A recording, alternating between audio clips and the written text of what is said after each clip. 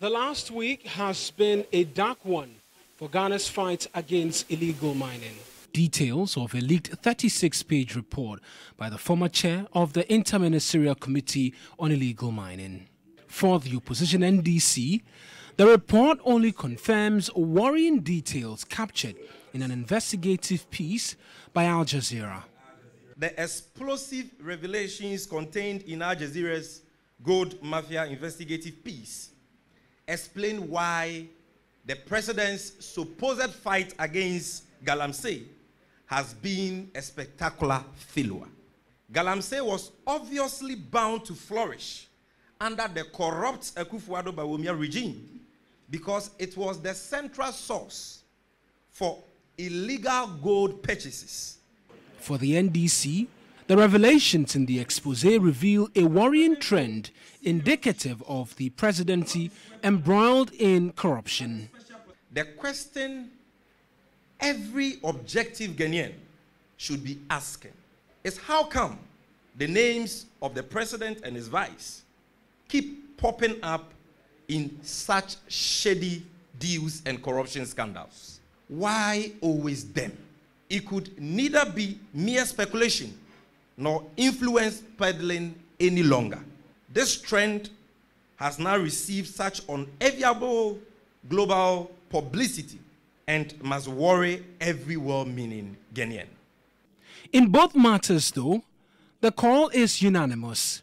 A live bipartisan probe into both allegations by Parliament and the special prosecutor.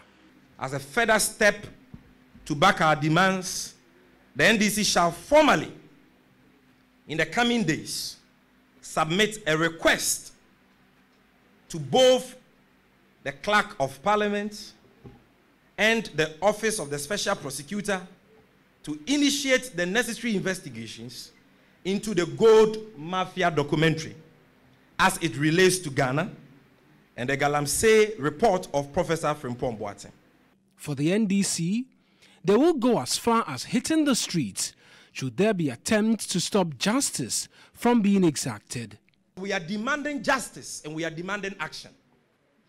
And if they don't give us justice, we will hit the streets, we will go to their homes. Enjoy from Galamsey, omodia say nipa nsuo edi kum nipa. Na Ghana for the yayekum sa. Eric Mawena Igbeta, TV3 News, NDC Headquarters, Accra. A reminder, you're still watching News 360. This is our major news bulletin for the day. We're streaming live on Facebook. We're also live on your DSTV channel 279. Let's hop on to Zoom right now. There's a former Chief Executive Officer of the Minerals Commission, Dr. Tony Obin, who's just joined us. Thank you, sir, for your time. On two separate occasions, you've had cause to write to CG Alaska, which later metamorphosed into Heritage Imperial Mining Company Limited, over alleged illegal mining operations when you were at the helm of affairs at the Minerals Commission. And to buttress that point, today the NDC took chance to mention your name. What's your own view about this company and the activities that they were alleged to have involved in? Well, thank you very much, and good evening to your viewers. I don't personally know the company. My interaction with them is more professional and of course, on business. Now, C&J Alaska, I think in 2016 or so, obtained a prospecting license to mine gold. Now, the requirement for any license, I mean, for you to exercise the permit or the license, are different at every stage. If you have a reconnaissance license, you are required to only do basic, maybe water research, basic geophysical study. You are not required to dig. You are not required to drill or even trench. If you go into prospecting, you are also not required to do mining, actual mining. You are required to, you can trench, you can drill, or do both. And of course, on very rare occasions, you may be allowed to do what they call bulk sampling. But generally, you cannot mine under that circumstances. So after the grant of the license, the prospecting license, we received report, some of which even came from chiefs, that mining was going on. So our team was sent there. They went there, about twice, and they came back with a report that really mining was going there, contrary to the requirement of a prospecting license. So naturally, I had no question at all than to write to them under the powers vested in me at that time to ask them to stop their operations until we were satisfied that the mining activities are stopped and any environmental damage caused was remedied. So that was done and was in line with the grant of the mineral license, the prospecting license. Beyond mining illegally, did your investigations ascertain that the mining activities were necessarily posing environmental threats? First of all, we didn't have to look at the environmental threat first. Once you have a license, you are enjoined to follow the requirement of the license. And the regulator, in this case, the Minerals Commission, had the power to revoke or suspend the license until you follow, because mining is so complex and sometimes very damaging. So the Minerals Commission and other regulators ensure that your activities conform to the requirements that you would have been given. So that was first. The next was the fact that I think it was in a forest area. So naturally, you need to mine in a certain way that you will not unduly damage the forest. But that would have been the responsibility of the EPA, which we collaborated with all the time.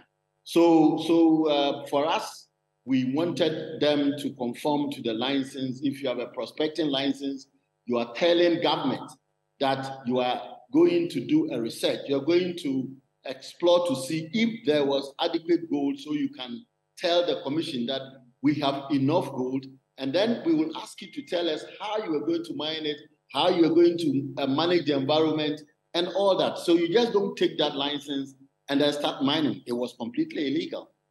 You've heard the name of this particular company being mentioned again in Professor Frimpong Boaten's report to the Jubilee House. Now, there have been calls for public inquiry into this report. All the back and forth, the name calling, the issue about illegal mining, and the fact that we've had very, very strong and influential people being directly linked or involved in this particular activity. What's your own suggestion moving forward? What must we do? Do you subscribe to the setting up of a bipartisan committee or a commission, and will this necessarily be the solution? Well, I think if an illegal act has been committed, then the process must be, and then of course, if you look at what Professor Frimpong Boaten wrote, much of which by my personal judgment were correct, then obviously the commission of inquiry would be the right thing, and whatever action according to law would be imposed, must be imposed, because we need to indicate to society, to our country, that we mean business when we talk about fighting illegality, especially in the exploitation of our natural resources. I mean, Ghana is crying for good water. The forests have been mutilated in a great measure. Land has been heavily degraded. And usually when these things happen and they do not conform to regulation, then they will it will be like a fly by night. They'll mine, get the resources in there, and then off they go. And that is not the way our resources must be managed. I am a student of, the development of our natural resources. If we have gold sitting in the belly of the earth and we can mine to help us, we by all means have to mine. But we must mine that sensibly, sustainably. We must mine that so that current generation benefit as well as future generation as well. So for me, anything that will be done to ensure that justice to the environment is done, our laws have been fully respected, regardless of who is involved, I'm so much for it. Dr. Tony Obin, I've got to say a big thank you to you. Tony Obin formerly held the position of Chief Executive of the Minerals Commission. Let's continue with the rest of our stories. And early in the day, Member of Parliament for South Dai, Roxanne Nelson Defiametbo, petitioned the Commission on Human Rights and Administrative Justice, SHRAJ, to investigate contents of former Environment Minister Professor Frimpong Boaten's Galamsey report. The MP wants the investigative body to exercise its mandate and probe the many violations of human rights, corrupt practices, and issues of conflict of interest by persons cited in the report. The petition filed by lawyers for the South Dai MP also wants SHRAJ to investigate claims of complicity of the former Environment Minister made by former Secretary to the Interministerial Committee on Illegal Mining, Charles Bisu, after the reports became public.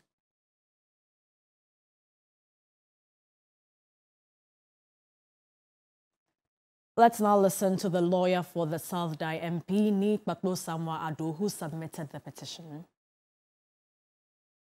We have had many instances where even in the darkest times in this country, the SHRAJ has stood up to matters of corruption, matters of public interest, and this is one of it. Matters to do with the Galamsey menace is a threat to our water bodies and a threat to human life. And so it actually is an existential issue that we must all take into account and take seriously. It goes beyond the issues of corruption and allegations of conflict of interest that have been made against certain public officers. Our concern is the degradation of the environment. That is a human rights issue which actually goes to the right to life. And so I would appeal to you, the media, to follow up this petition. We have done our part, we have done what is expected of us, we have activated the process. Let us follow this particular petition to the letter, because clearly the presidency has indicated that it's not interested. They say it is hearsay. And so we don't expect the president to give us any commission of inquiry. Luckily, the architecture of our constitution has made it possible for us to have other independent arms or other agencies that can investigate whether or not the other arms of government are interested. Parliament has not responded. The executive says they're not interested. So we only have SHRAJ as our last bulwark. If they also fail us, then we are doomed. Right, let's stay a while longer on this developing story. Joseph Whittal is Commissioner on the Commission of Human Rights and Administrative Justice. Thank you very much, sir, for your time, and good to have you on News 360. Can you first of all confirm whether SHRAJ has had or received this petition? The procedures of the Commission require first that we would undertake an assessment of the complaint, because it's not every complaint that is filed that actually meets the standards expected of a complaint that can be admitted for investigation. So we will do the assessment. We will determine which of the mandates, if any, have been invoked by the petition, after which, if there are any further and better particulars in terms of clarity of documents that will make us make up our minds, and we think so, we need them, we will require that of the lawyers or of the complainant. And then we will undertake a preliminary investigation before we will determine whether we are going to request the respondents mentioned in the petition and the attached reports to submit comments in respect of their allegations against them specifically.